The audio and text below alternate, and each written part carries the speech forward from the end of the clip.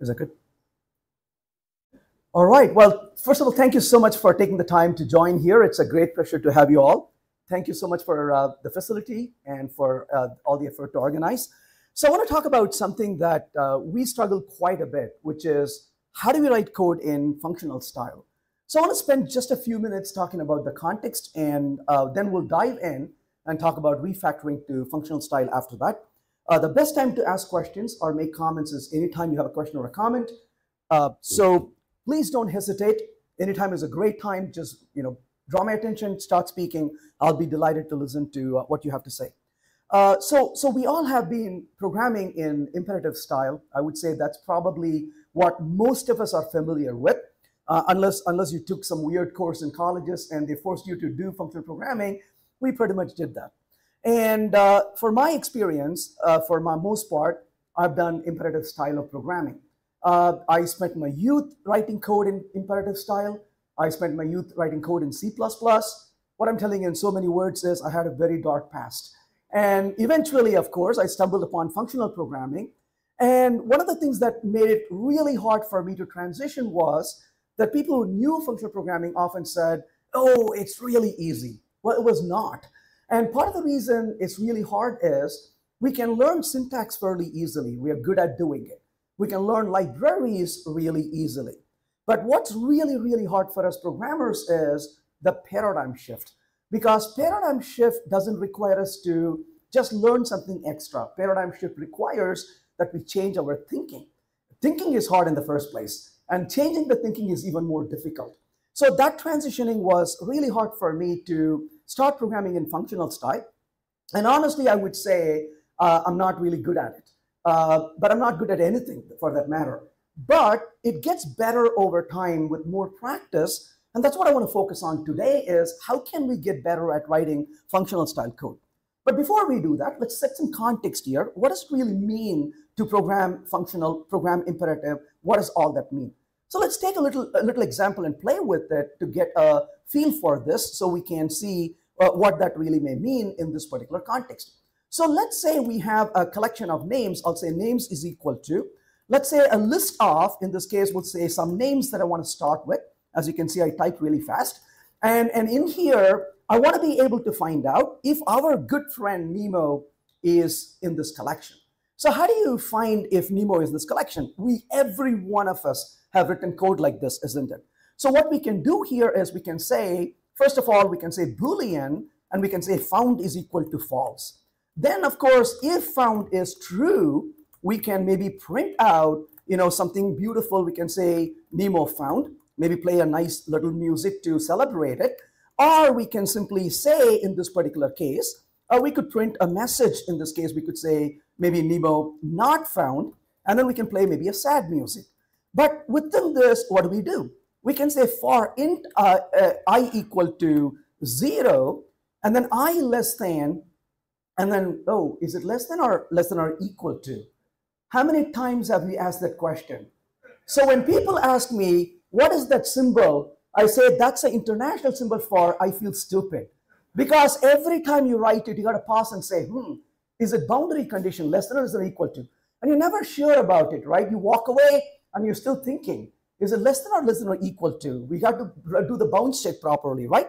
Well, thankfully, we don't have to struggle that hard. We could do something like for, and we could say name coming from the names collection. So we could say names. Then what we do here is we say if, and then, of course, name is equal to Nemo. And somebody says, oh, dear, that's not correct. You better do names dot equals really Nemo. And that's another feeling stupid. Which way do we compare it, right? So notice what really is going on here. So we could be writing all this code. In the meantime, we got production code to release. And then we can say, in this case, a found is equal to true. And somebody points out, but darn it, you forgot to put a break statement over there. Now, what this really means in this particular context is when I run the code, it says Nemo found. But essentially, what did we just do? So essentially, what we are doing here is imperative style. So imperative style is where you tell what to do and also tell, in this case, how to do it. So essentially, this is quite a bit of complexity that you have to deal with. So you tell what to do, but you also say how to do it. And the details are unapologetic to you. In a sense, basically what's happening here is it is on your face. It doesn't have any sympathy towards you. It draws you in, sucks you in, beats you down, and says, this is all the details you need to know. So one of the problems you have to deal with is to know what it is doing, you got to know all of it. And that's enormously complex for us to deal with. So how does it feel to write code in imperative style?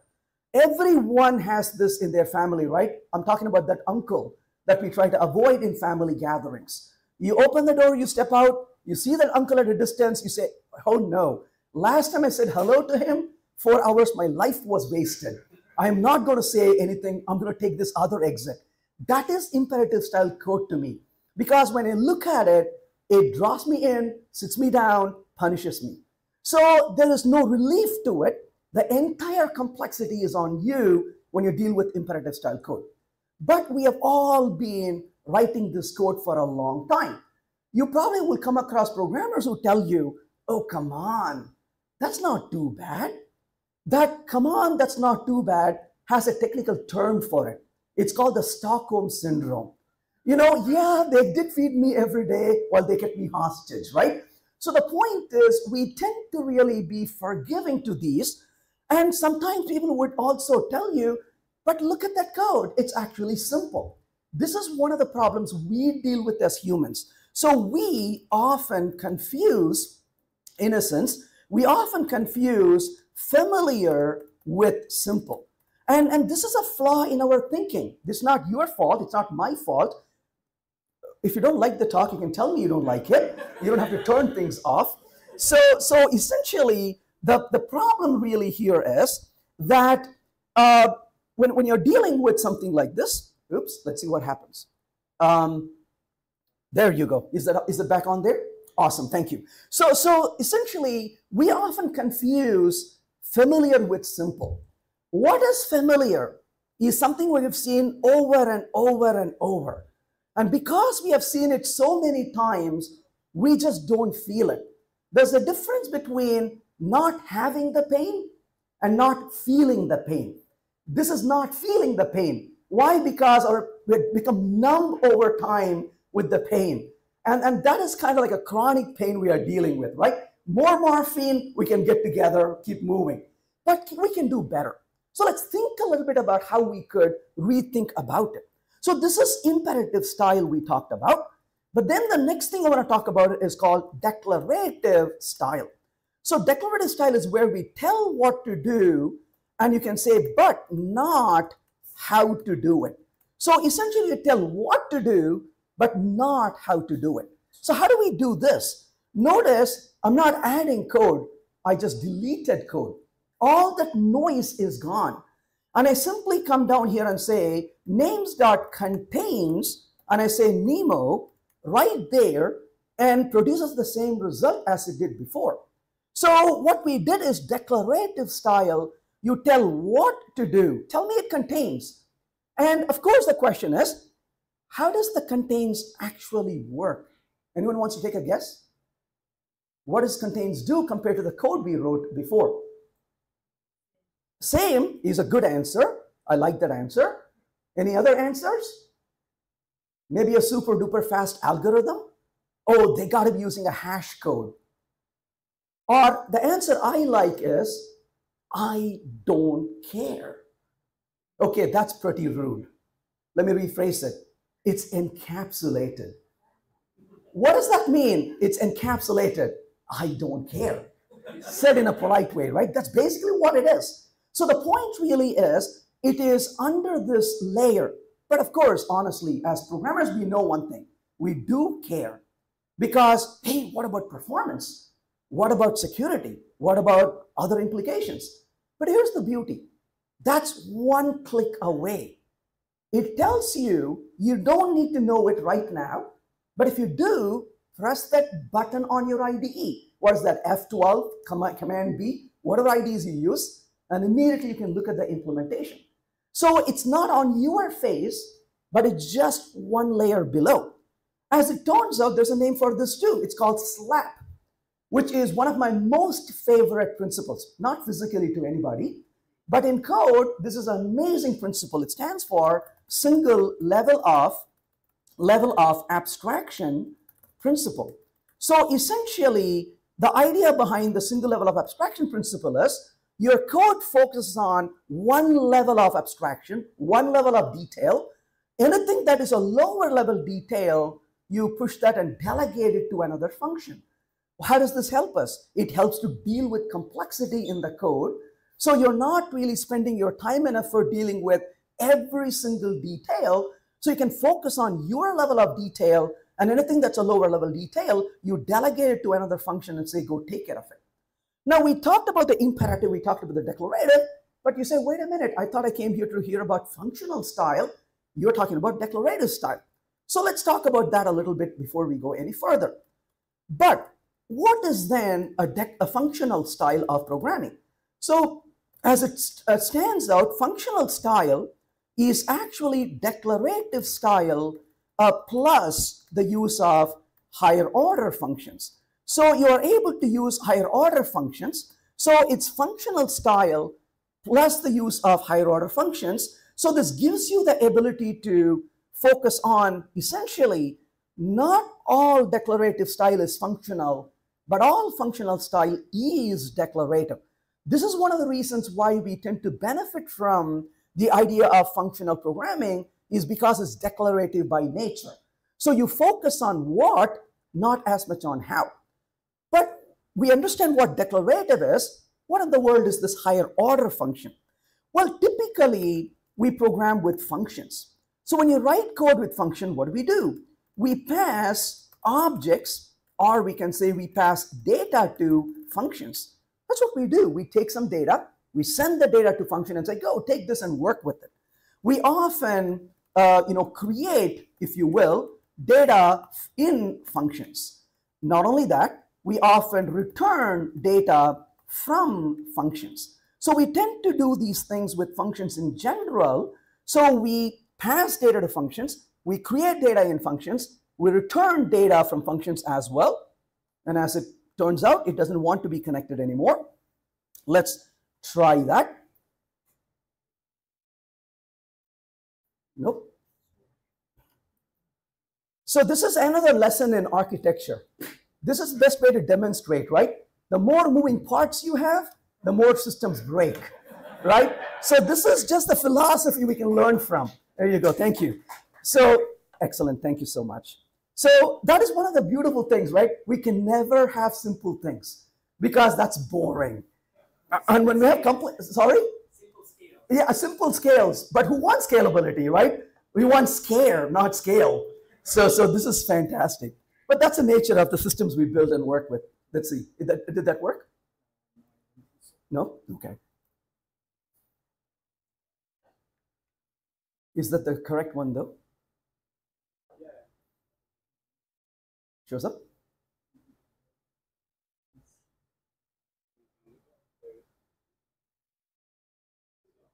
So this computer was a monolith.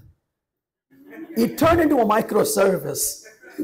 And now we are trying to do observability, traceability.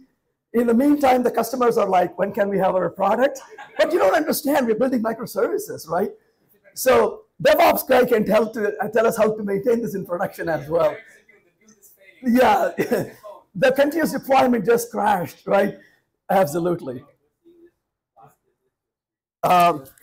That's a different screen, so it wanted to switch now. So is that still connected over there? No, okay.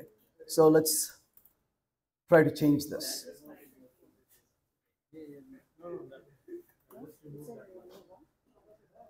So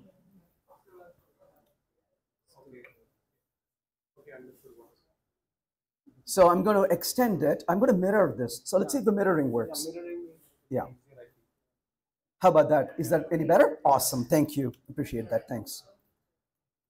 So about 2 weeks ago, are we good? Yeah. Did that work? So about 2 weeks ago, I was speaking in CERN in Switzerland, and my computer would not connect. And they spent, I'm not kidding with you, they spent 40 minutes and they couldn't get my computer to work. So I literally went over,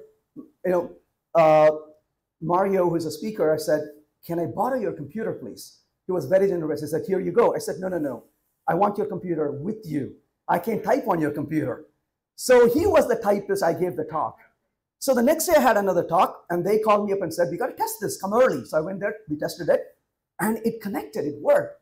I said, this is awesome. Can you tell me how you fixed it? And they said, it's working. We have no clue why. Don't talk to us. So I started my talk saying, this is amazing because here is CERN. They know how to take subatomic particles you cannot see and make them collide. But they cannot make a stupid computer connect to the projector, right? Go figure. So that's the world we live in. Anyways, amazing. So essentially, the idea here is when we have functions, we pass data to functions, we create data, we return data as well. But what in the world are these higher order functions? What do they do? Well, the beauty of this is we can pass functions to functions, we can create functions and functions, and we can return functions from functions as well. And that's what makes a function a higher order function. So not only can you do object decomposition, you can also do functional decomposition as well. And this is a powerful feature that we have. For example, if I ask you, if I have a pen, I say, what is this pen? It's an abstraction. You say, oh, that's a pen. But I can unscrew the pen. I will take the spring out of it, the metal, not the framework. And I can say, well, look, there's a spring, there's this ink in it, and I can disassemble into parts. You don't see the pen anymore, you see the parts. But I can put them back together as a pen. In a similar way, I can take functions and build bigger functions with it, just like I can take objects and build bigger objects with it. So not only can we have object aggregation, we can have functional aggregation. That is called functional composition. So that gives us a way for us to build the applications with it. But I do want to apologize to you because I'm a big fan of dad jokes. As I realized, one of the meaningful things of having children is to really tell really bad jokes to embarrass the children. So I'm a big fan of dad jokes, but I have to share a dad joke with you. And you need to answer this, so be ready. So here's the question for you. What is the most favorite animal for functional programmers? Anyone? Don't be shy. What do you think? What is the most favorite animal for functional programmers? Lambda. That's right. That's correct. You nailed it. Lambda. So lambdas. So what are lambdas? I apologize for that really bad joke. But usually people tell Python. I'm like, yeah, that kind of comes close. But lambda is the right answer. Thank you. So essentially, what are lambdas? Lambdas are anonymous functions. So functions typically have names, lambdas don't. But lambdas have parameters you pass. They have a body, which is very concise. Return type is often inferred, but you can specify that in some languages. So essentially, you're passing functions to functions, but those functions you pass really are the lambdas that you can pass. So we talked about the functional style, the higher order functions, but typically though, we talk about immutability, functional composition I mentioned, and lazy evaluation. But I'm going to be lazy about lazy evaluation. We'll talk about that later.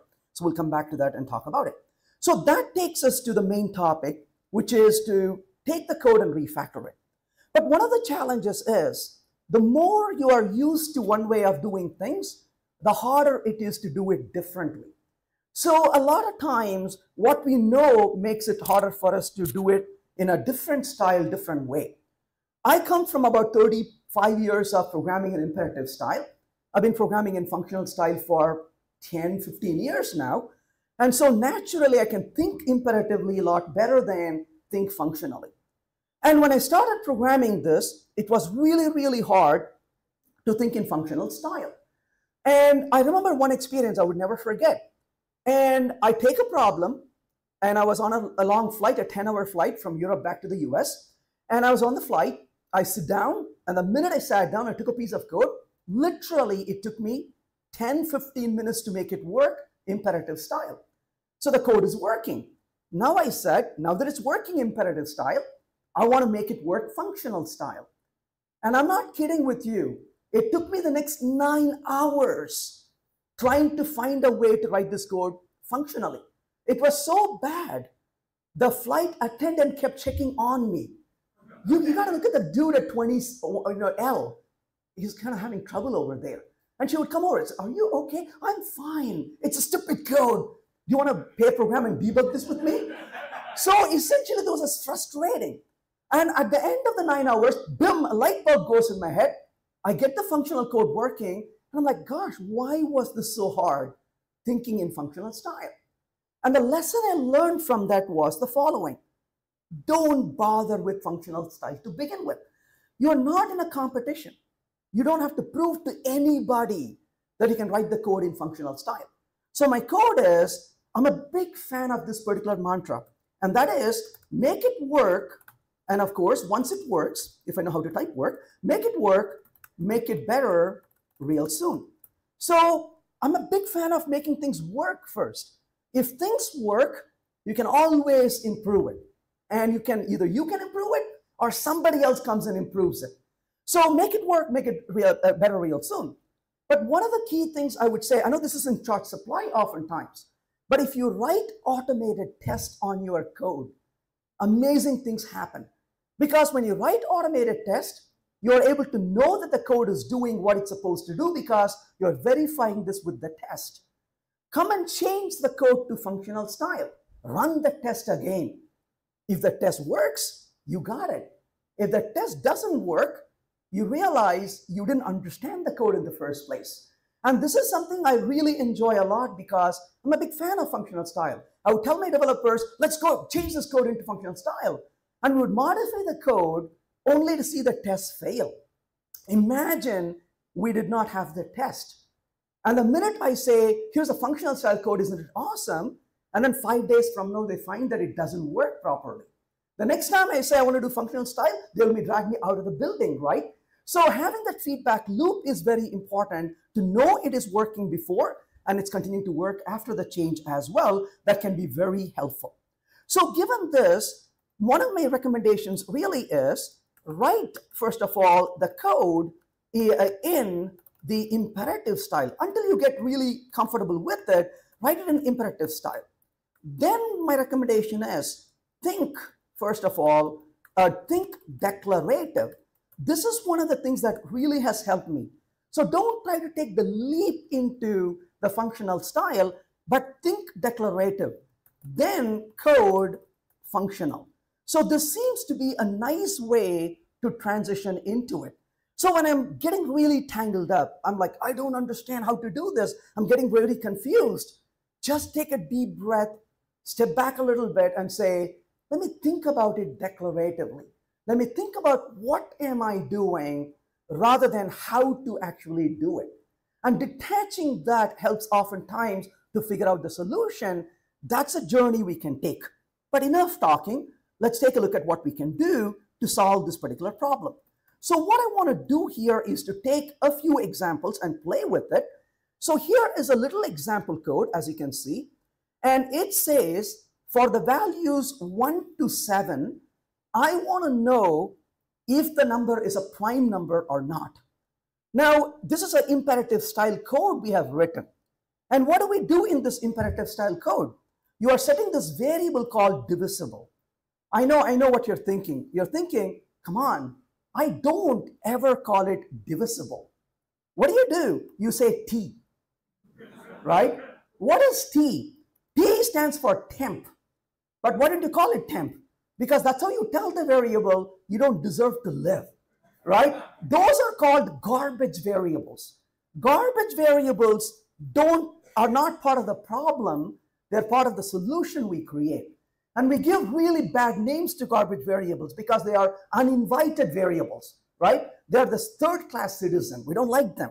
So that's my divisible. And then we say, as I iterate over this collection of a range of numbers, I check if it is divisible by that number in the index. If it is, I set divisible to true, I break out of the loop, then I come back and check it. Now the question is, if you had proper test, you would verify that it's working. In this case, it says 1 is not prime. Yeah, it's not. 2 and 3 are prime. 4 is not, 5 is. 6 is not, 7 is. But I want to write this code in functional style. How do we do it? Think declarative and then write functional. So what are we doing? I can say a number is prime if for the range 2 to number minus 1, no number in the range divides the given number. So we could say no value in the range, to avoid confusion, divides the given number. So now we have described the behavior of what a prime is. Once we write this down, we can look for some key things in here. Given the number, yeah, we have a number, it's prime if for the range 2 to number minus 1. So we need a range operation. Great. What else do we need? And then we say no value in the range divides the given number. Well, the value in a range is being divisible as a predicate, but nothing in it. So no value in the range, you can think about a few different options. It's a none match. So essentially it becomes no match or none match, and you can start exploring things and you can find what that really means. So now that we have a little bit of a handle on this, we can go back here and say, I want to bring in import. Let's go ahead and import here. Java.util. In this case, stream.start. And I want to come down here and say, here is the divisible, number is greater than 1. And in the stream, we can say, dot range 2 to the given number, we can say. So then what do we want to do? 2 to the given number. So here is the value in that range. Then I can say dot none match. Given the index, I want to say number mod I is equal to 0. So essentially, we can convert that to a functional style by simply using the range function, and then we use a none match to it, and then we can execute the code and we can get the response as well. So essentially, we want to think about what we are doing and then start looking for the functions after that. So what did we learn from this little experience that we had right now? So we can start gathering some collective knowledge at this point. So if you have an imperative style code, and you want to be able to convert it to a functional style, so you have a traditional for I equal to 0, and then you have a range of values. So that literally becomes the range function. So you can use a range where you see a for, that becomes a tool to look for in terms of what to refactor. That is something we can do. So we started with this code. It's a lot less noisy, no garbage variables. There's no that divisible variable is gone. We are using the higher order function, which is what? Well, none match is a higher order function. Why is that? Because we are passing the lambda expression to the none match, passing a function to a function. None match is the higher order function that we are using right there. And of course, that's a refactoring we did. So essentially, start with an imperative style code, but think declaratively. Before you jump into functional, that gives you a handle to know where you need to approach, and you can start experimenting with it, and then you can move forward. Well, great so far, but let's go a little bit further with this to see the next thing we can do in here. So here is a little function which is going to compute the factorial. And what does this function do? It says the result is 1, and then for every value in that range, I'm going to do a multiply and take the value and keep multiplying to the previous value. So when I run the code, you can see the values for the factorial, 1, 1, 2, 120, and so on.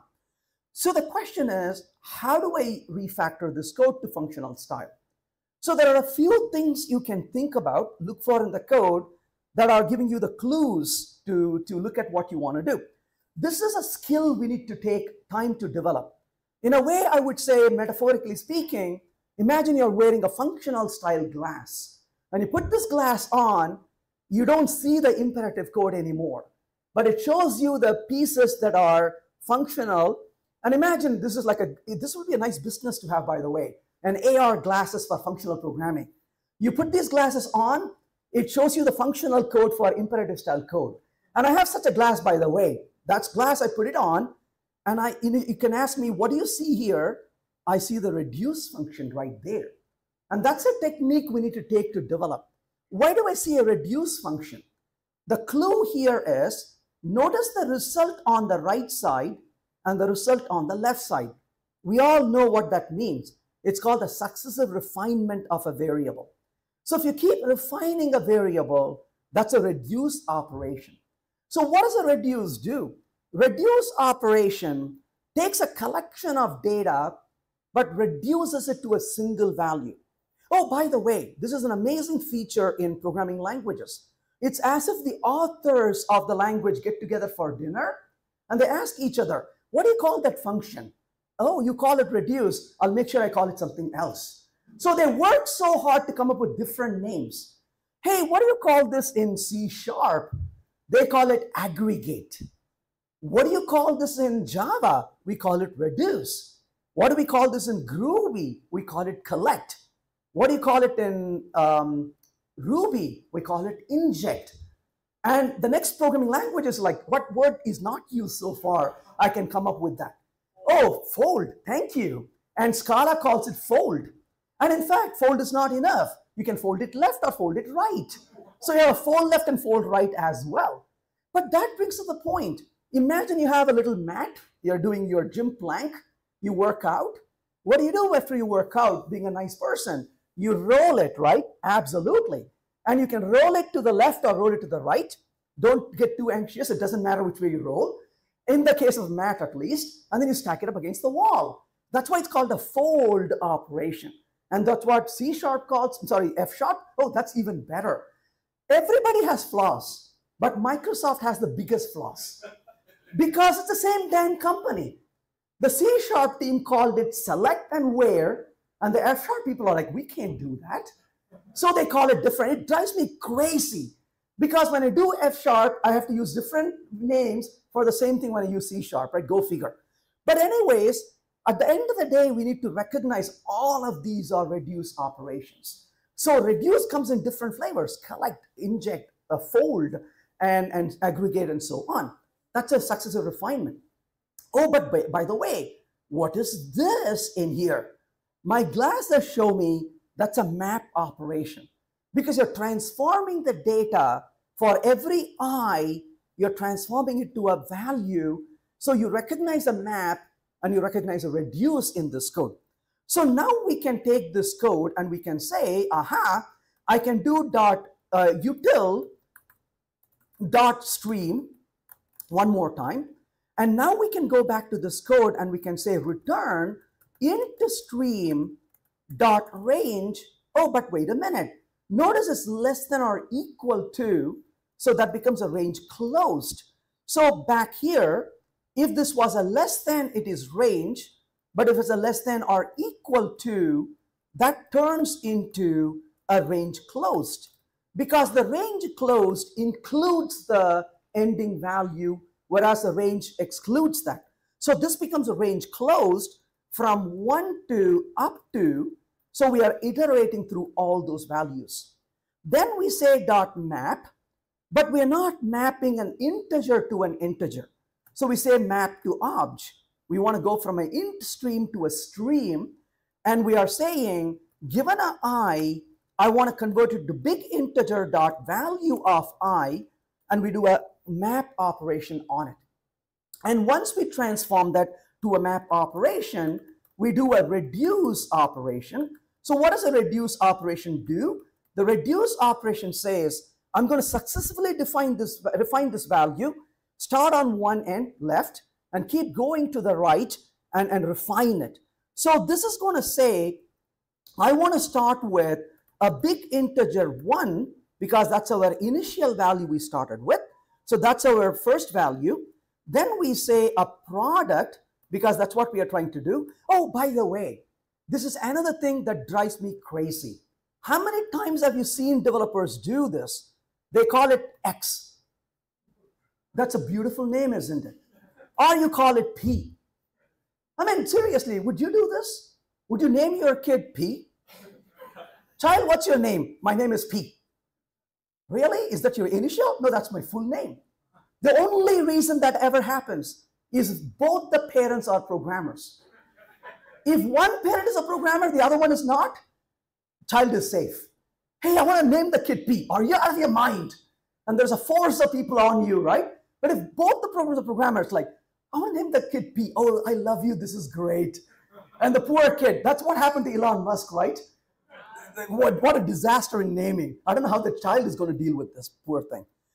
Give it good name. Respect your variables. This is product. You know what is the risk of calling it product? People understand.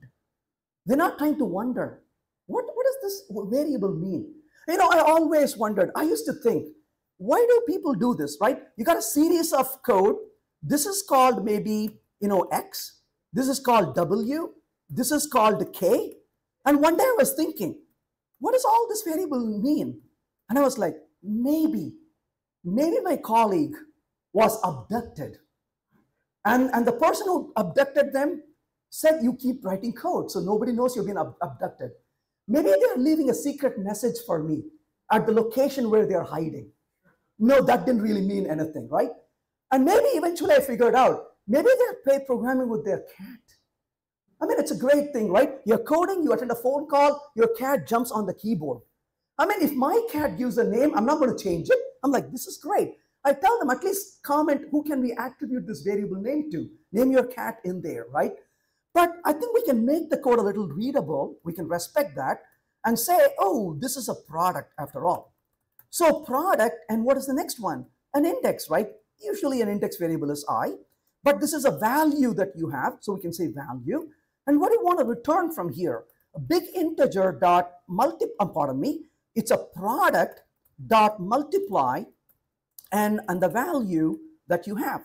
So now we wrote this in functional style, and we can run the code right now and make sure it's doing the job. Ooh, let's fix this. So this is going to be the value that's a product coming in, and we are, oops, a little error there. There we go. Let's fix that and run the code. And incompatible lossy type. Ooh, let's see what the type. Oh, of course, this is big integer 1, and line number 6 is not happy with me. Let's take a look at line number 6. So in here we have, oh, this is a long, isn't it? So long stream, not int stream. Sorry, not stream. So long stream. There we go. So long.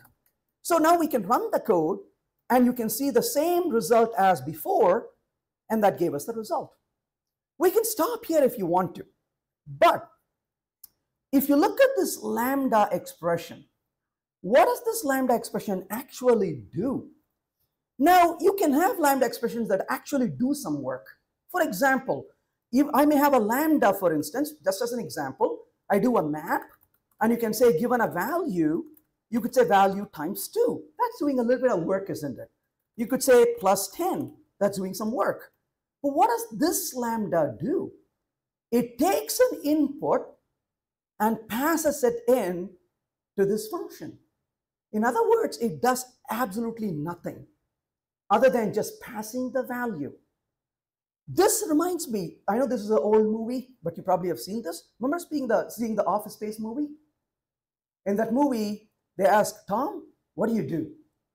I take the requirements from the business people and I give it to the programmers.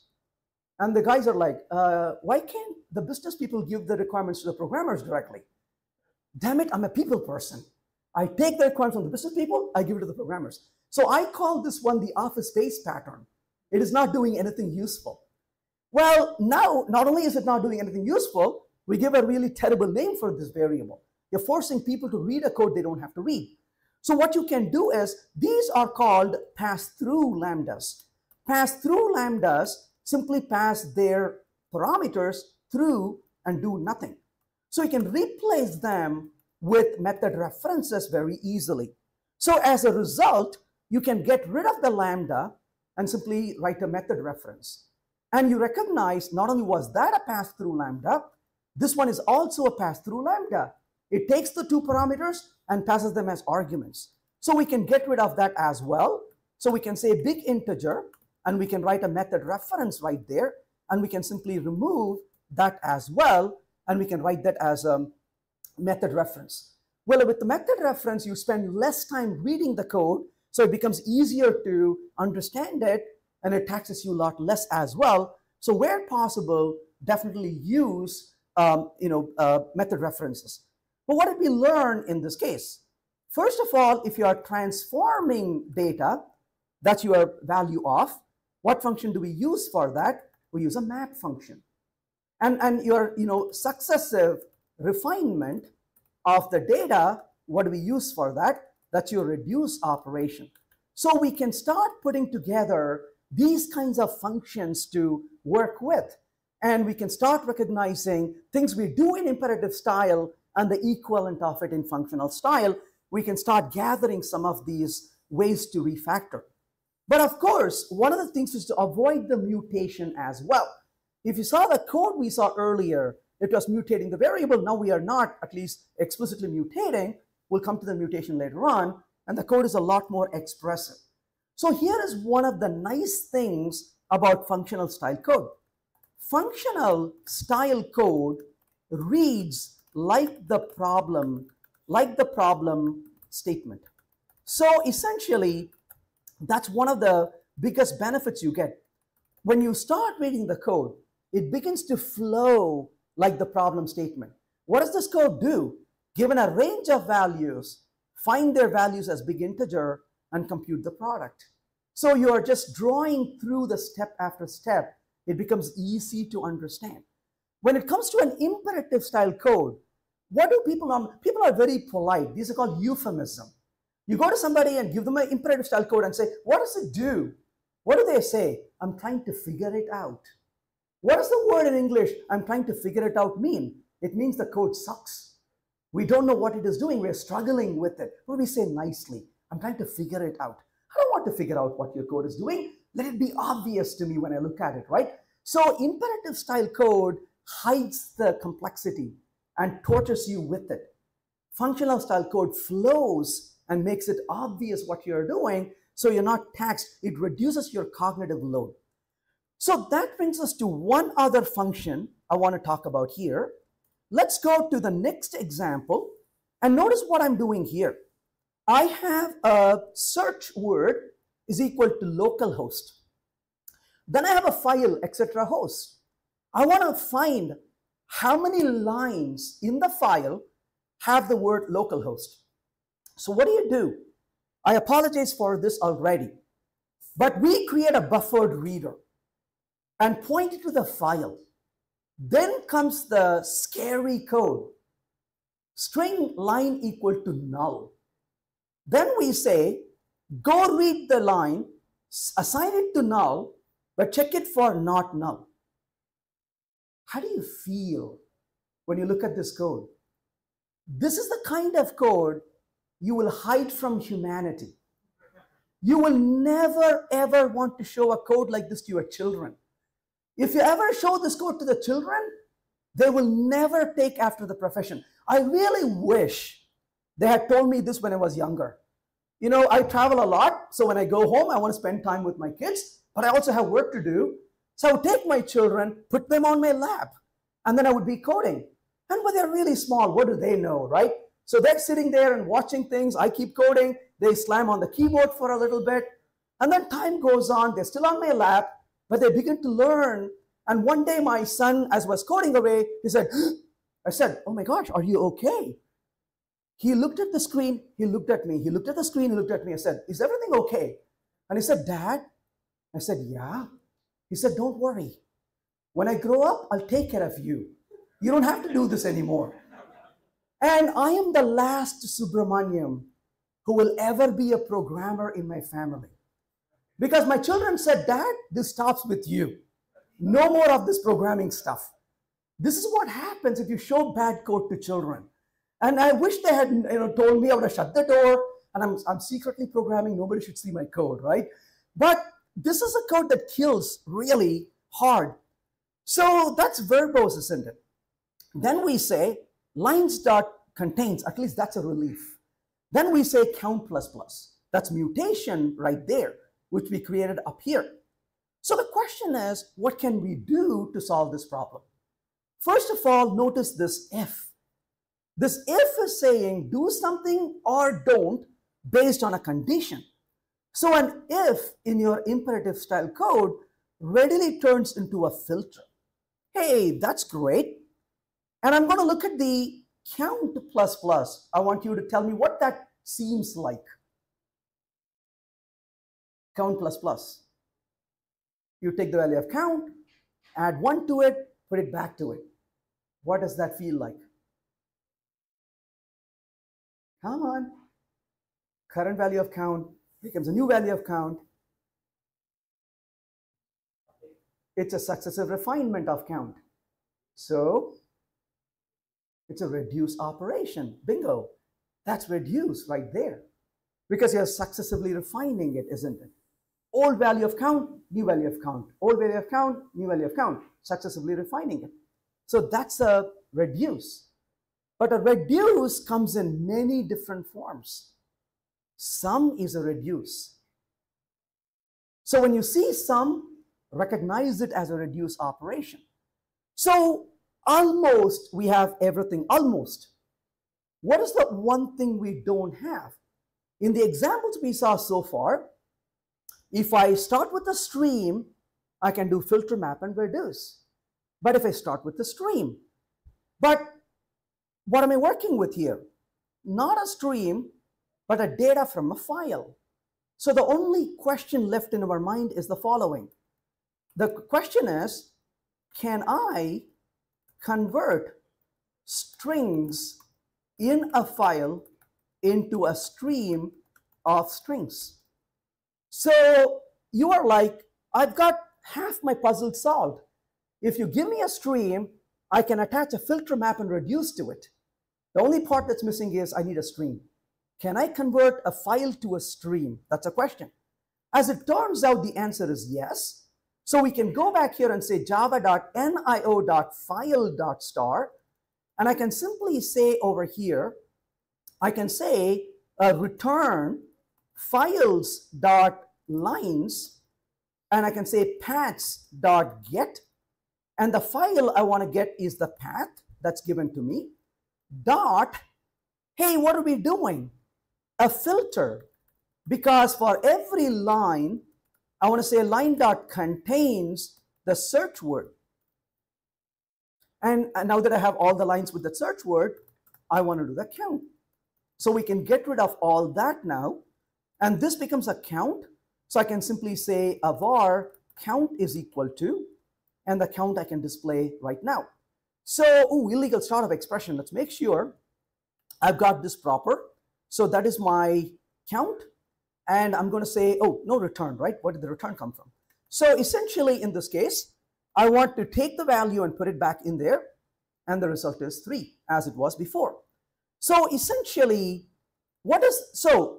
this is one other thing we need to get better at. If I point to that line and I ask you, what is that line? You must be able to say that's reduce operation. Count is a specialized reduce. Sum is a specialized reduce, and so on. So you can use these specialized reduce operations in addition to a general reduce operation as well. So that is basically a reduce at the very end. So you do filter, reduce, filter, map, reduce, map, reduce. So you're basically using these kinds of operations. That's basically what you did right here. Again, no explicit mutability, and we used a filter and a stream, and we're writing on it. Okay, so far so good, but things can get a little bit more complicated when it comes to imperative style code.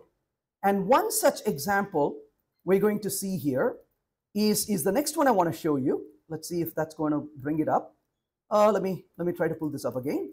So what does this do? Notice in this case, I have scores. So I have scores. Jack has 12 points, Jill has 15, Tom has 11, Darla has 15, Nick has 15, Nancy has 11. But what I want to do is to group them based on the score. So I want to say for 15, I have Jill, Darla, and Nick. For 11, I have Tom and Nancy. For 12, I have only Jack. So how do I group them based on those scores? Now, we all have written imperative style code. Let's take a look at what this imperative style code is doing. We're starting with the given input. We create an empty hash map. Then we say for every name in this collection, for every, in the scores, we'll get the score for it, 15, 12, 11. Then we create an array list. This array list is called the victim array list. Why? Because it may get thrown away. We may not even use it. Poor, sad array list, isn't it? We create this one. We check if the key exists. If it does, we pull the array list from the collection, discarding this one. We update whichever collection we have, and then we put them back into the store. Raise your hand if you like to write this code. Not really, right? So what do you do if you have to write this code like this? That's why we hire interns, isn't it? So you tell the intern, go write this code, and they're so happy you gave them the job to do. And they're writing this code while you take the long lunch. Well, poor interns, we don't want to torture them, right? That borders the line of cruel and unusual punishment. This is too low level. This is not the kind of code we want to write. But let's step back and think about what we are trying to do. So we have all these names, right? We have Jack with 12, Jill with 15, Tom with 11, Darla with 15, and so on. So I want you to think about this conceptually a little bit differently. I'm a big fan of imagining things, because if you imagine things, it becomes easier to code. One of the places where we get really tangled up is we take our things too seriously. Oh, I'm writing code. Well, you get tangled up. You're not able to figure out how to write the code. Walk away, step away. Think about stuff. It becomes easy to write the code after that. Hey, so I want to group them based on these numbers. So what would I do? If I have a bunch of kids at home, how would I work with them to do this? I'll go tell them, go get me 5 or 6 buckets. Oh, now they have some buckets. Let's put some labels on the buckets. A label on one bucket is called 11. Label on another bucket is called 15. A label on another bucket is called 12. Now I tell the kids, when you see a bucket with 12, drop Jack into it. When you see a bucket with 15, drop Jill into it. Now notice conceptually what you're doing. You got buckets and you throw things into the bucket. So all you have to do is tell which bucket to put that into. Becomes easy. If you understand that concept, you just understood what grouping by does. That's exactly what grouping by does. 11 has Tom and Nancy, 12 has Jack, 15 has the other 3. Notice what we're going to do. We take this bulky code. Look at this horrible code. What are we going to do instead? We first of all go bring collectors into this. Once we bring in the collectors as a function to group, but let's see what we're going to do. So we say return, and we take the scores dot key set dot stream. So we're working with the stream of the names given to us. Dot collect grouping by, given data, tell me the label of the bucket. That's all you're doing here. That's a very powerful concept, isn't it? You're saying, I've got a group of data coming in. As you work with this data, simply take the data and put that into a bucket with that particular label.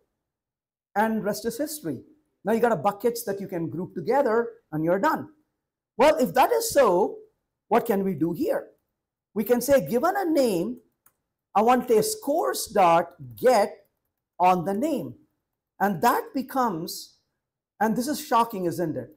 You took all that bulky code and replaced it with just the 3 lines of code. And you run this code, it's got exactly the same result. and you just told what buckets to put into. So what does the grouping by do? You tell it the bucket to drop into. And you might observe this and say, wait a second, isn't that really redundant? Sure, you can simply replace that with a method reference as well. And so right now you can run the code, produce the same result as well. So that becomes a grouping by operation. And you can see how concise this code is compared to the monster we wrote a few minutes ago. This is easy to understand, easy to read, if you understand this idea of putting things in the bucket. So you still need to understand what these functions do for you. But think about this like we can keep doing manual labor, we can keep digging and plowing, or we can press a few buttons and have the machine do the job for us. But of course, to operate the machine, you need some more education, because giving the machine to a person who's layman is dangerous. Somebody's arms and legs may be lost doing it. So you need a little bit more training on how to use these functions, but then you become more productive using them. That's a benefit you get out of this. But that's where the training comes in, to think about, oh, think about this as a bucket into which you drop, then it becomes easier to think about it. Well, so far so good. We saw how it went away from this verbose code to something really simple. But I want to pose a little challenge to you. So we're going to look at two more examples before we wrap this up. But this one is going to be a challenge. And I'm going to show you a code. And this code was sent to me by somebody. And they said, here's an imperative style code. How do you, oh, both this and the next example are examples people sent me. And here's an imperative style code. How do you write it in functional style? That's the question we're going to answer, right? So here's the code I want to start with. So what does this code do? First of all, if you notice, a little bit tricky. Hi, what word is being repeated? The answer, what letter is being repeated? The answer is nothing. So it's empty.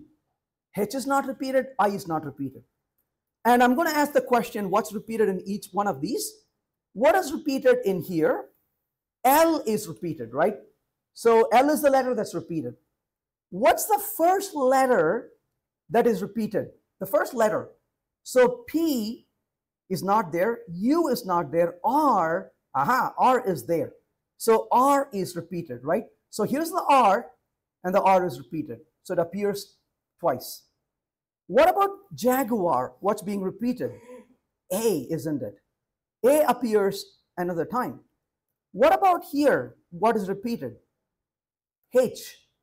Because H is the first letter that is repeated. Not the L. L is the second letter that is repeated. But H is the first one in the sequence, right? So the goal is to find among a string which is the first letter that is repeated. So here is a code that somebody sent me. They said, first I will split this into a char array. So here I have the letters. I'm going to loop through for every candidate letter in the letters, count to 0. I'm going to check if char letter, again an iteration. If the candidate is the letter, count plus plus. If the count is greater than 1, return that value and you're done. So that is an imperative style code to find the first letter that is being repeated. So what did they do? They take a letter, they go through the entire word looking for it. If it's not present, go to the next one. If it's present, count is greater than 1, you're done, get out. I want to write this code in functional style. What are your thoughts? How could we implement this in functional style? That's a question. Don't worry about being right or wrong. The key is to be able to think and see what can we do. And it's a struggle. Sometimes we get it, sometimes we don't. Filter, we can filter. I like that idea. But what can I filter on and what would I be looking for? I can take the character and I can filter it, but it's going to give me the same letter that's there because it's already there when I filter it. But I don't know the count when I filter. We need a little bit more. right? So I can say, given a letter, check if it's there in the letter, in the word, it's there. But it only is there once. How do I know it's there twice? I can split. I can start filtering after the split. But then how do we do that? Need a little bit more. You can use a map and group by. Let's start with that. Great first thought. But how does that feel? Does it feel like it was a little bit more heavy-handed solution? Maybe you had to create an entire map and then come back and look for it. Will it work? Yes. What it is you can map over the street. Yep. And so you map each letter to one. Got it. Or a couple of the letter as one. Bingo. Yep. So H is 1, H is 2, and then you group by. Yes, but does it feel like it's a lot of work? Great first thought. And if you ask me, did I ever think of it? Yes, that's a good first thought. So sometimes the hardest of solutions are the simplest, because simple solutions hide behind the complexity. Complex code is like me, loud. Simple code is like, have you seen this one before? Right? And some of the smartest people are the quiet people, isn't it? We know that. I'm the loud. And they're like, have you looked at this solution over here? Simple code is the quietest, hard to see, hard to sense. So sometimes we look for solutions, but we gloss over simple code because we're like, that cannot be useful. So to answer this question, let's step back a little bit. I like to experiment with code. And there are many ways to experiment. You can use an IDE, fancy IDE. You can write code in IDEs. The problem with IDE for me is it's too slow.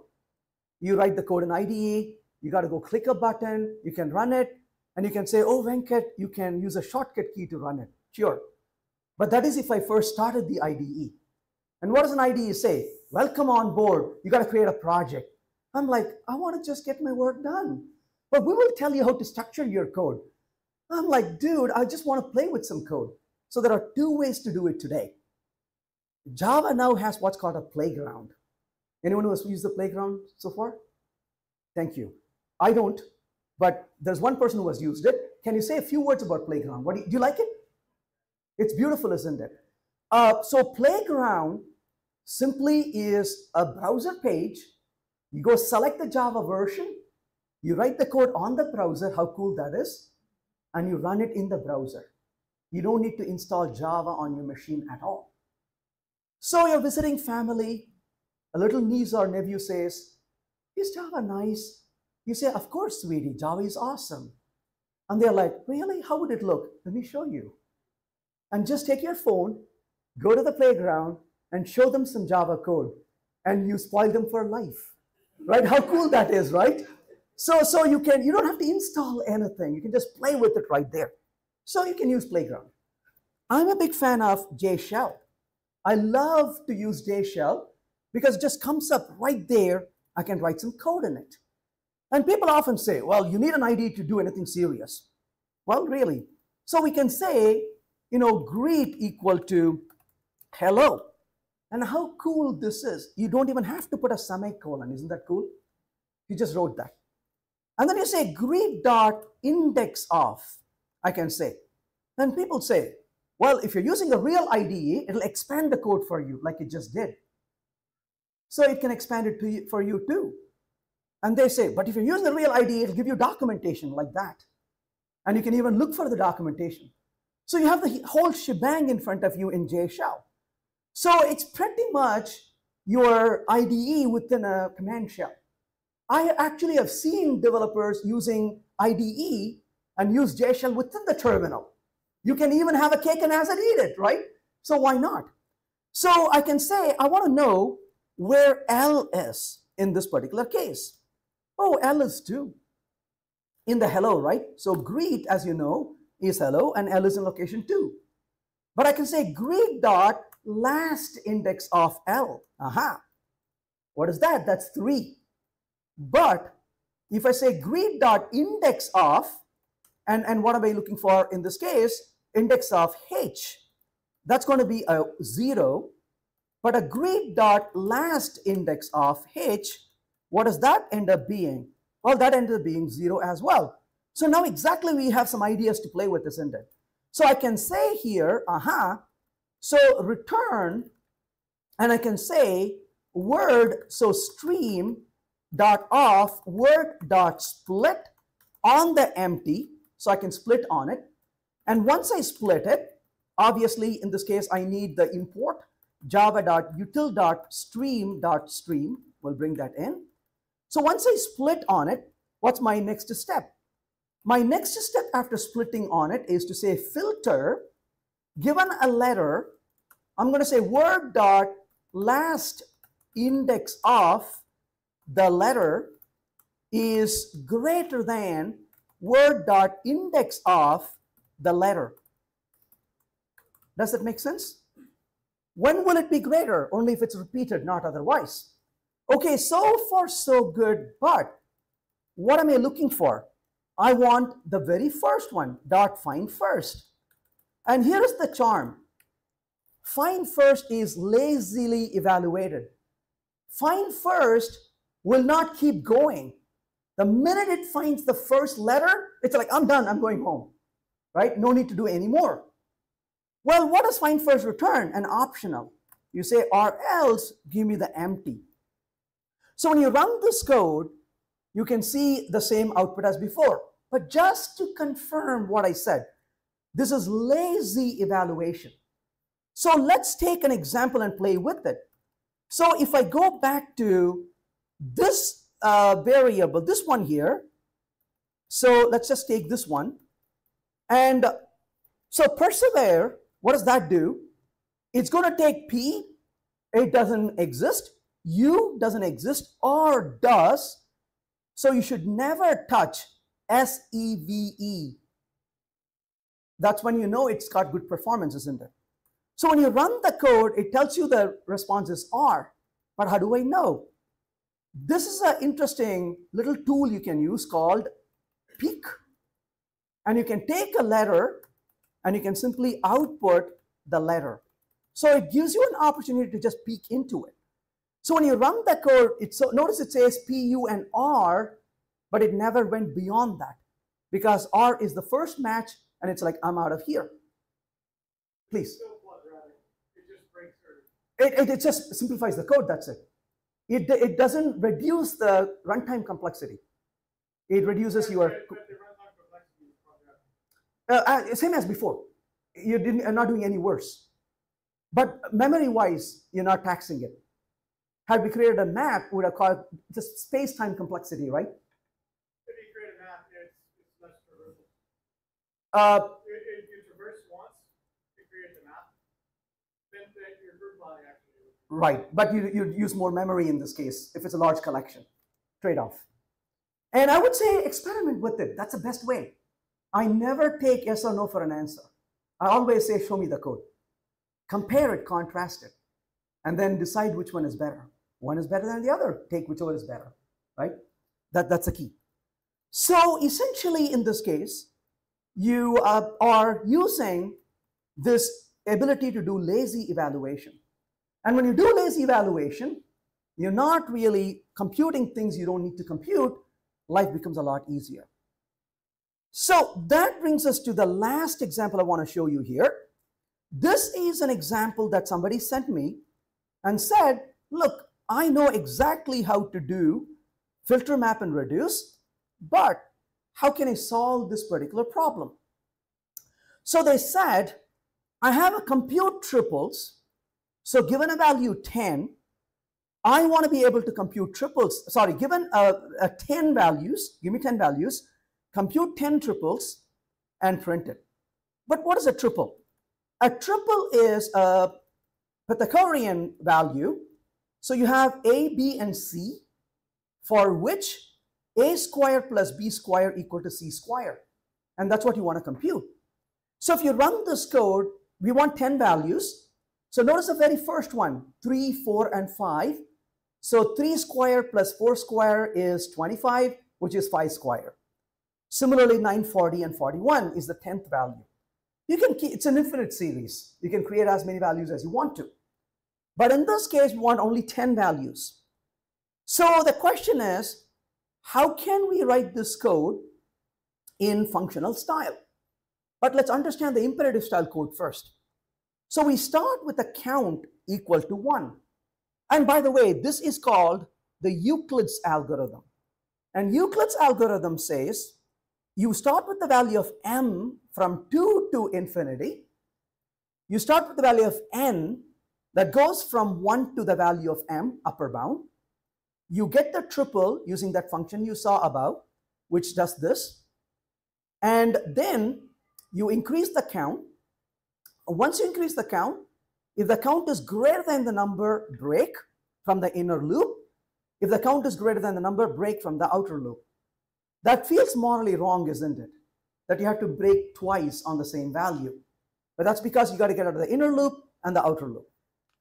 So the question, how can we implement this in functional style? That's our last refactoring we're going to do. What do you think? What are we going to look for is the question, right?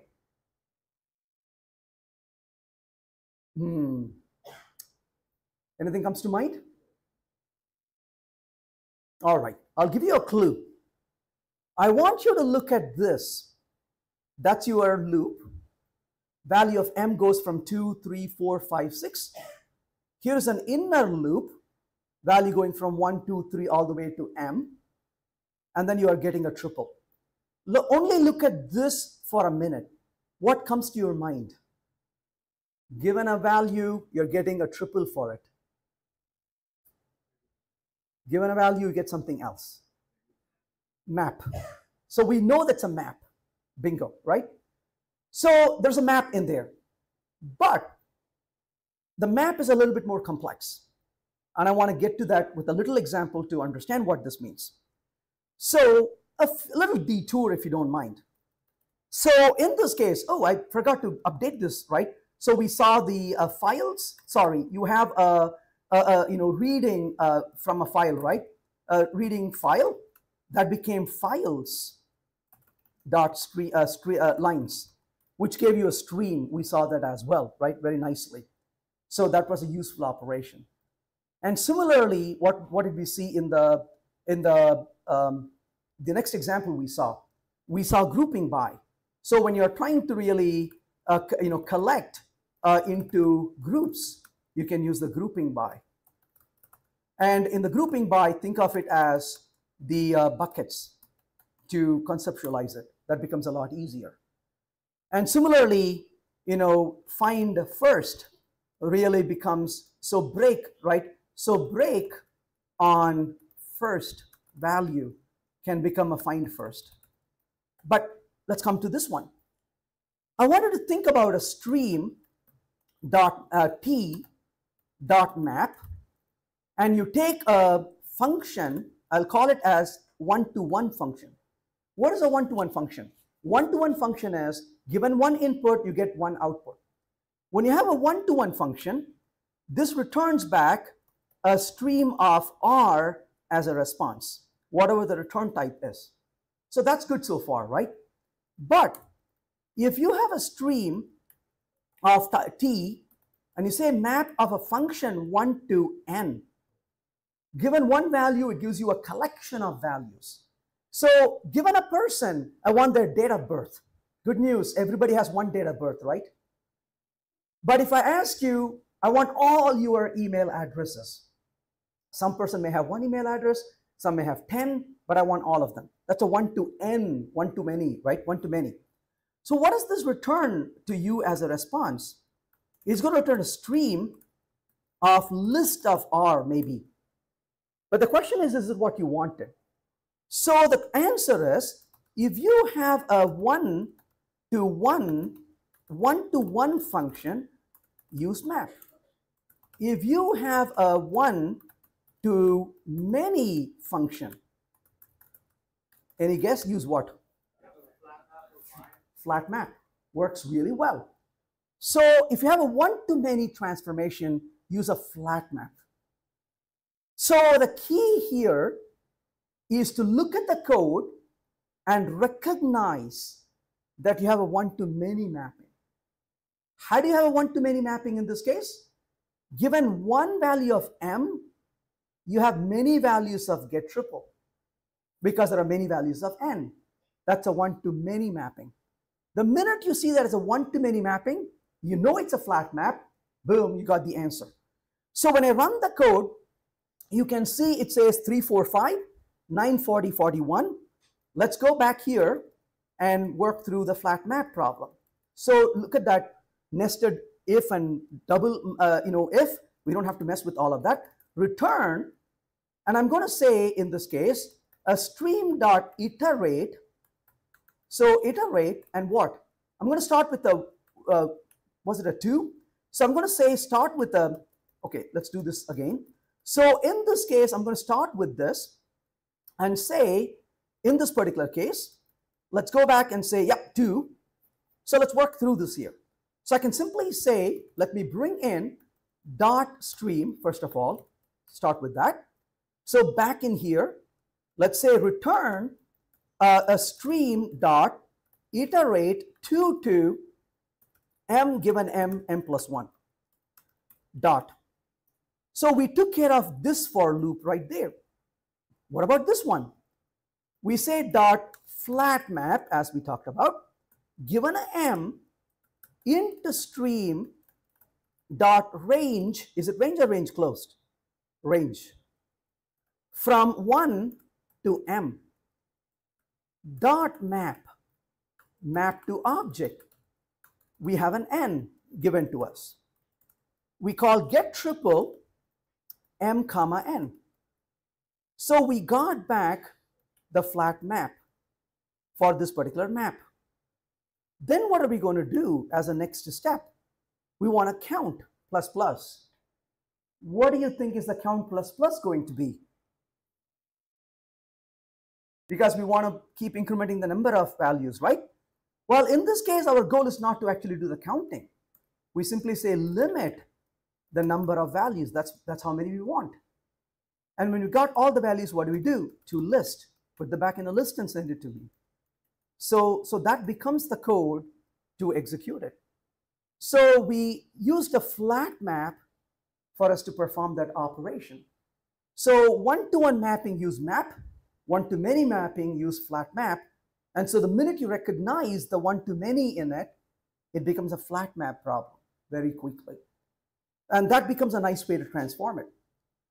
So the bottom line is this. This journey can be a bit messy. I'm going to stop with this one. This journey can be really messy, but there are some things we can do to get better. There is nothing like practicing. Practice, practice, practice. So a lot of times I would say there's a great way to invite a colleague at work and say, hey, here we have an imperative style of code. Let's sit together. Let's start refactoring it to functional style. That's a great way for us to get better as a team. So invite a colleague and say, let's just refactor this. And we both may struggle, but we get to learn from each other. That's a great way to raise the bar of the team, is to pair with developers to refactor it. Work on some exercises. When you have a problem, you see that, and I do this quite often. I'd be working with something and say, ooh, that's an imperative style code. I want to convert that to a functional style code. This can be really a great opportunity on long flights. Keeps you away from watching this beats any in-flight entertainment you can have, right? If you want a horror story, you got that right in the code, right? It's got comedy, it's got drama, it's got tragedy, it's got everything built into it. As long as it works in the end, right? You walk out smiling. And it's like, ooh, that was a journey, right? And this can be really rewarding because the more you try, the more you practice, the more you tend to really figure out things, and your brain rewires these thought process. I'll be delighted to answer any questions, but that's all I have. Questions, comments, thoughts, anything. I'd be delighted. Please.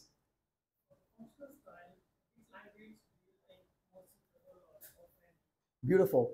So the question is, for the functional style, which is the language that's the most suitable? The one that you are programming in. And I'll tell you why I say this. We can be theoretical about things, but I'm a very practical person. I want to get my work done. That's the first thing. And along the way, I want to improve what I do. If I had the opportunity to go learn a different language and use that language in production, that's great. I also teach part-time night in the university. And I had a gentleman who has about 15 years of experience, and I was doing a programming languages course, so throw them into multiple languages. So they programmed in Scala, and they programmed in Clojure. And my student came to me and said, I think Clojure is better than Scala. I said, I'm not going to argue with you, but tell me why. He said, I was programming in Scala, and I had really hard time thinking functional. I started writing code in imperative, and it just let me do it. I was programming actually it was Erlang, I think he was programming, not Clojure, but nevertheless, I was programming in this language, and it said, my way or the highway. And it will not let me write the code in any other way than functional. I had to fight with it, and eventually it made me write the code in functional. That's great from a learning point of view, but that's a disaster when I have code I have to release in production. Because my boss is not going to be kind to me and say, I understand, take your time.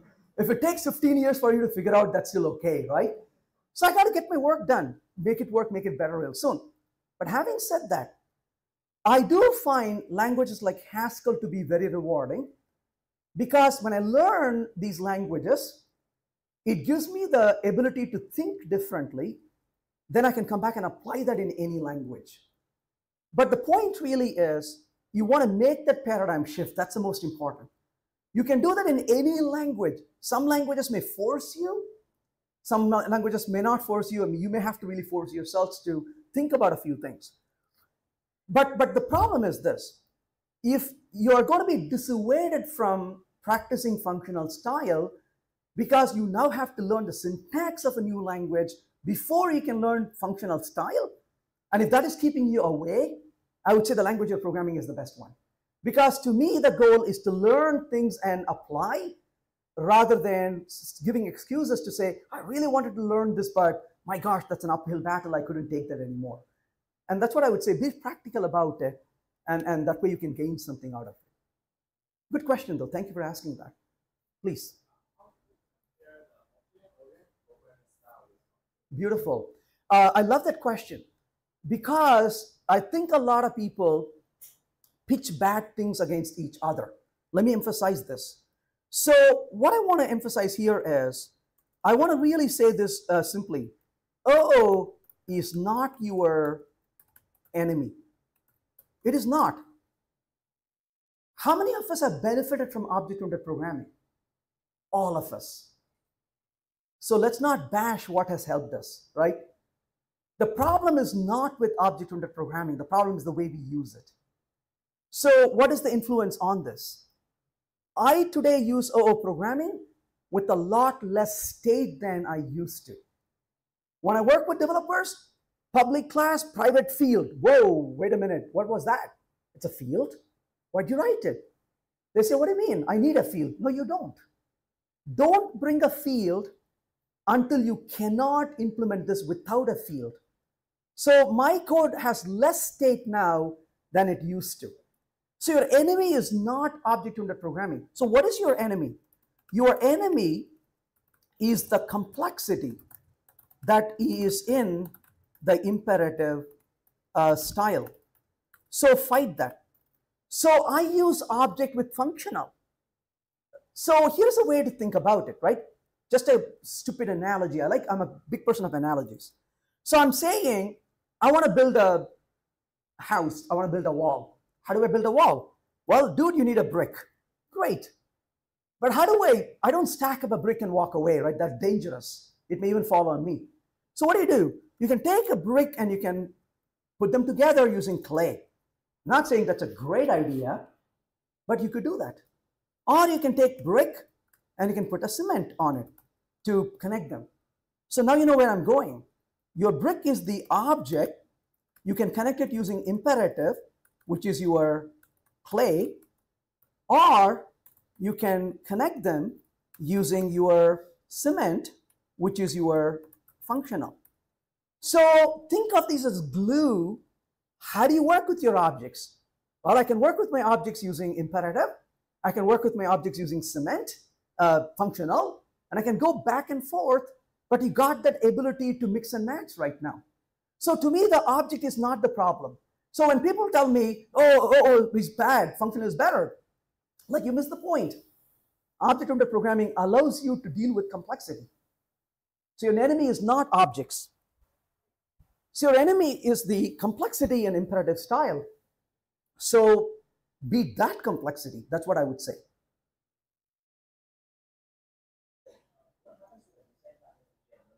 Beautiful. Love it, love it. We have this room until 5 a.m., right? Because the question is, what happens to design patterns? Let me put something out before I go into it. The more design patterns we see is a sign of lack of capability of a language where we use them. Let me put it in a slightly different way. The more capable, you could say, capable language is, the fewer patterns we will use. So a lot of times, design patterns are a way to compensate for something that's missing. You're saying, I wish I had this, I don't, I'm using a pattern. If a language is really powerful, we call them features, not patterns. So when I first got into Java, it was like a light bulb moment, because things I would call as patterns in C++ were just features in Java. With lambdas, I almost relived that experience. The patterns in Java were just features now in Java. So patterns get hidden into language features. So a great example of this is passing lambdas to functions is really a very simple concept in Java, right? We call that higher order functions. But what does it mean to pass a lambda to a function? Passing lambda to a function is really the strategy pattern. You just don't call it a strategy pattern. Why? Because it's normal life now. What did you do for strategy? Oh, design an interface, implement a bunch of classes, and you forget why you started doing this in the first place along the way. That's so much code you had to write. Whereas here, just create a lambda, pass that in, and you're done. So it becomes a natural way to do that. Similarly, you take a stream and you iterate it, so the iterated pattern flows. So a lot of these things merge into patterns, merge into a language feature. Once you get past it, there are some new patterns now. So one of my favorite patterns is, then you could say, we can use newer patterns, like for example, execute around method pattern. So essentially, you can say, or you can use lambdas or functional patterns. So one of them is called the execute around method pattern. Execute around method pattern says, I have a piece of code, but around that code, I have a pre-op and a post-op. So this becomes very easy for you to model this in your code as an execute around method pattern. For example, if you look at languages like Python or Groovy or many other languages, you open a file, but you never close it. So here's an example in Ruby. File.open, and you say file name, and you say do file, and you say end, And here you say file dot something. Notice you never do a close. Why not? Because when you leave the block of code, the close happens automatically. This is called the execute around method pattern. This is a very powerful pattern because you don't have to worry about, oops, I forgot to close the resource. You just acquire it. When you leave the block of code, it's released. So that reduces the burden on you. But we have used this in Java for a long time. You just don't realize it. Where did we use this in Java? Years on years. Synchronize. Object. Remember that? You acquire the lock when you say synchronize. Synchronize. But do you release the lock? It happens automatically here. That's your execute around method pattern. But this was only for synchronize implemented in Java. But what about my own code? That's what this is doing.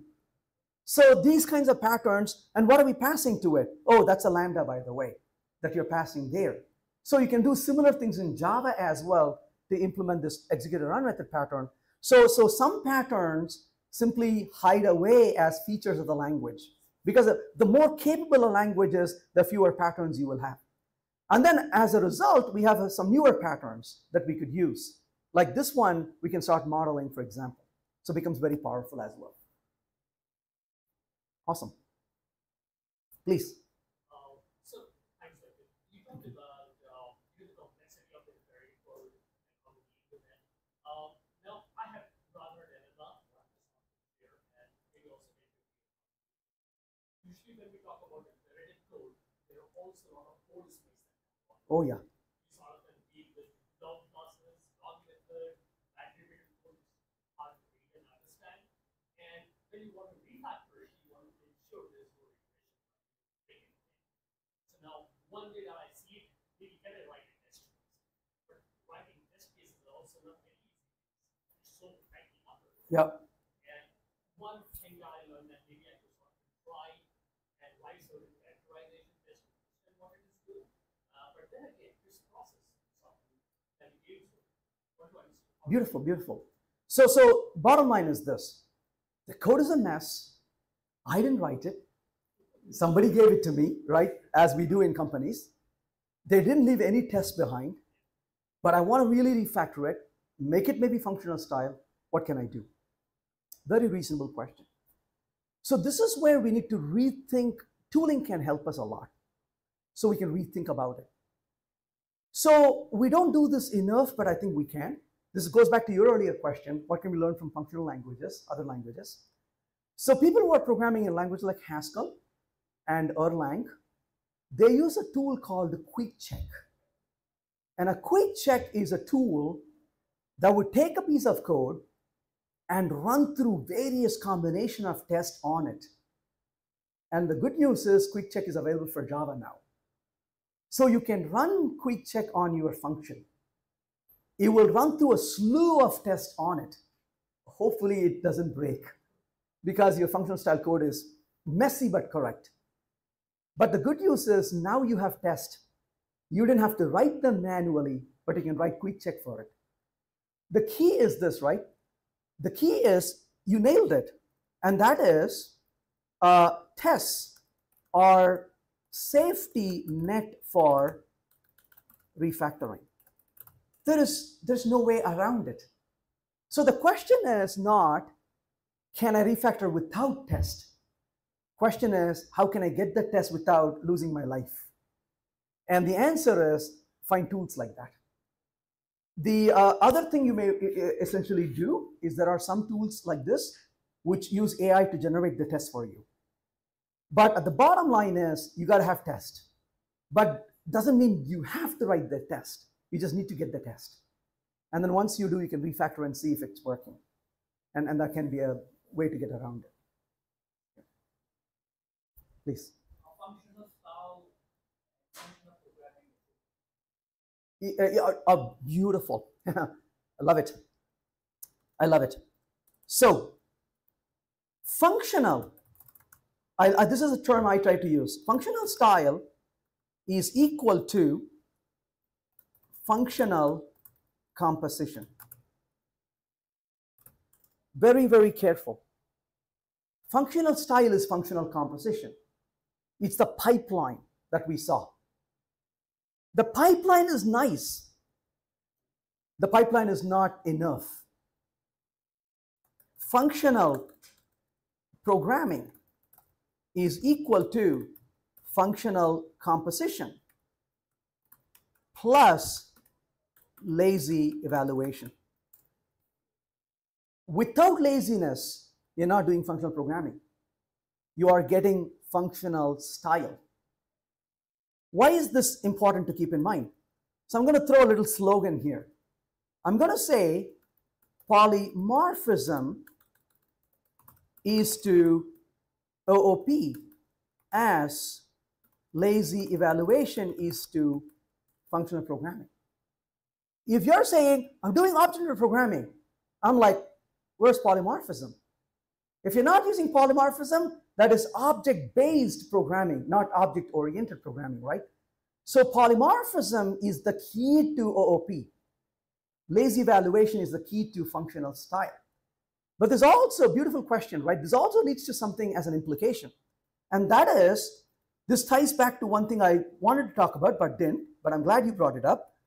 Functional programming relies on lazy evaluation for efficiency.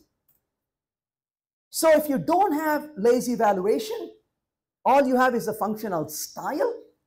It's nice to see, but you don't want to use it. If it's a large collection, you're going to lose on performance. And what good is a beautiful code that runs slow? We're not going to be using it. Where you say, that's a nice idea, thank you, but no thanks. I've got real work to do. But lazy evaluation relies on purity of functions, also known as immutable, right? Immutability for correctness. So this is where it gets very tricky. When people say in functional programming you have to honor immutability, that's not because it's fashionable. It's because look how cool we are. We're writing immutable code. No, it's an existential crisis. If you don't honor purity of functions, your code will give you wrong results. If you want wrong results, you can get that by writing code in C++. You don't have to write the code in other languages, right? Because C++ gives you performance with no accuracy. But you want correctness first, that you care about. So if you want correctness, you need to honor purity. That's because lazy evaluation is not optional. It is an essential crisis, existential crisis for functional programming. You want really performance, it's got to be lazy. So functional programming relies on lazy evaluation for efficiency, and lazy evaluation relies on purity of functions for correctness. So this is why if you are programming just to get a nice flow and reduce the complexity in code, without regard to performance, you can do functional style. But you want to really go for functional programming because that really comes from having the laziness. You don't have a choice oftentimes. Some languages like JavaScript give you only functional style. You may have to use third-party libraries to get lazy evaluation. Otherwise, you don't have laziness. Languages like Java and languages like C#, even though they are not traditional functional programming languages, they are still hybrid functional programming languages. Why? Because both Java and C# give you lazy evaluation. That's the behavior, right? I was going to say default behavior. No, that's the behavior. That's the only way it behaves. Like your streams are always lazy. You don't have an option to change that. That's the way it works. Streams are lazy, but the language itself is strict. The language itself has nothing, right? The language is a bunch of syntax and semantics put together. So if you were to write your own stuff, if passing lambdas around, lambdas are lazy. Depends on when you evaluate it. It doesn't force you to evaluate at any certain times. It's baked into it. Yes, but compared to a language like Haskell. No difference. It's entirely lazy. Oh, there's no difference. It's just the libraries there also evaluate lazily. That's all. It's lazy in other ways, but it doesn't mean you have to have laziness everywhere. But with lambdas and functional pipeline, it is lazy, as simple as that. What you're saying is the option of it. In Java, you don't have an option to be lazy. It is lazy. It's not lazy by default. Streams are. Streams are. Yeah, absolutely. The entire language itself. We don't care about the language, right? It's a lambdas and functional pipeline You where have the option to use laziness. With I streams, beg to differ, but you can go with that. You can use a strict structure, such as a linked list. It's not like, right? Your goal is not for laziness everywhere. Okay, so I misunderstood what the point you're trying to make. I thought you meant what you're making is that you want laziness everywhere. No, I don't want And it. if you want that, you want a language. I want laziness where it matters to me. I don't want to boil the ocean with it. Where I like functional style code, I want laziness with it because I want efficiency. That's all I care about. I don't care about what else you can do in the language because I don't touch those features. That's why I differ from purity, right? Purity can take us to extremes and then we throw away good things because of that. I want to be practical. You're writing code, mind your efficiency for the code you're writing. If you're writing the code in Java, you get it for free with no effort when you write functional pipeline. And if you're using something else, evaluate that. But you get efficiency in other ways in imperative style language as well. But you got to trade that efficiency to. Right, but the caveat in Java is that you have to. That's true in almost any language where you're using, right? You're using the structures given to languages. You don't use something that you don't have. As simple as that. Yeah. But that's a distinction I make, is that laziness really is an essential part for me to qualify it as a functional programming. If you don't have laziness in the code you're writing, and if it's doing an eager evaluation, then I would say that's not functional programming, that's functional style. Again, functional style is only when you're using functional composition, right? Otherwise, it's not, it's imperative. And if it's imperative, I don't care, lazy or eager. It's bad karma at that point. And did I answer your question? A little louder, please. Yeah, you have to be careful about it. But the problem also is it's semantics, not syntax. So you may look at the code all day long, you may not realize sometimes whether it's lazy or eager. So you kind of have to know the semantics. If you don't know the semantics, you could be walking away with the wrong understanding of the behavior of the code. If Scala, I could have set an option for one. You can go either way. Yes, please. Just for the interest of time, because we are running out of time, we'll take one last question and then we will stop. Sorry. No worries, no worries. So in Scala and Kotlin, you have the option to select when you work with the collection or collection of data. You can say, go eager on it, or you can go lazy on it. No, I mean the syntax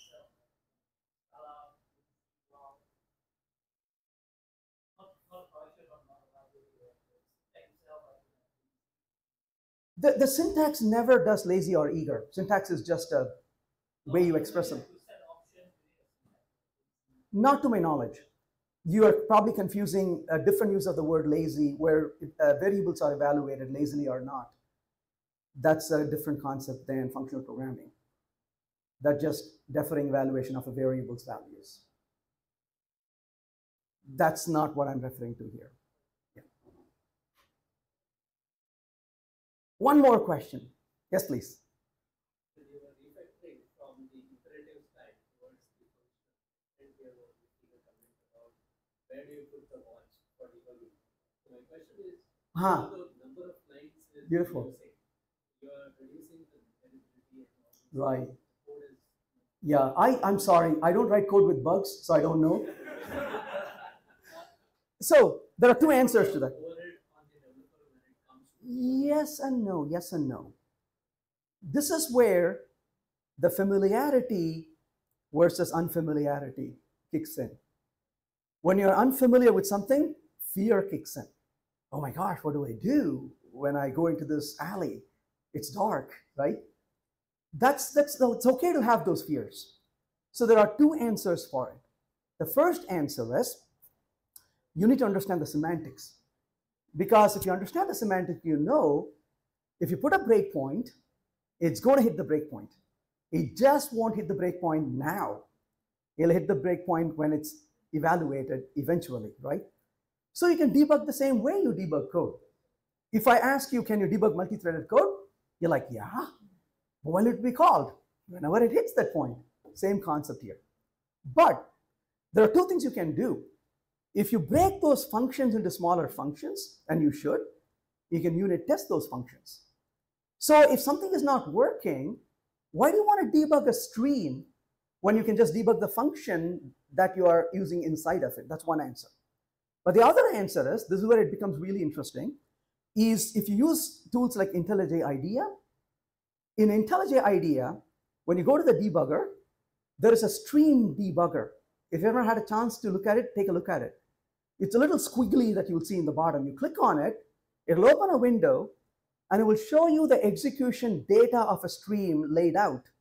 So you will see the original collection, then you'll see a next column, result of the filter, a third column, result of a map, and a fourth column, result of a reduce.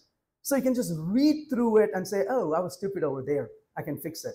So you don't have to debug because it visualizes the stream for you. So that is something you can do. So the key is you can understand the semantics, you can write unit tests on smaller pieces of code, you can use the visualizer. So there are techniques available to reduce the burden. You can also put the most famous. So my niece was going to college. She's in computer science. So, you know, traditional as a family, right? When a child goes to college, everybody has to give an advice. So it was my turn. So she said, Uncle Venkat, I'm going to college. I'm going to be in computer science. So I went to her and said, let me tell you one thing. It's okay to use printf. So absolutely, right? And put a peek. And the peek shows you what the output is. Debug to your heart's content. Just don't put that into production. That's all it is. That's all I have. Thank you, folks.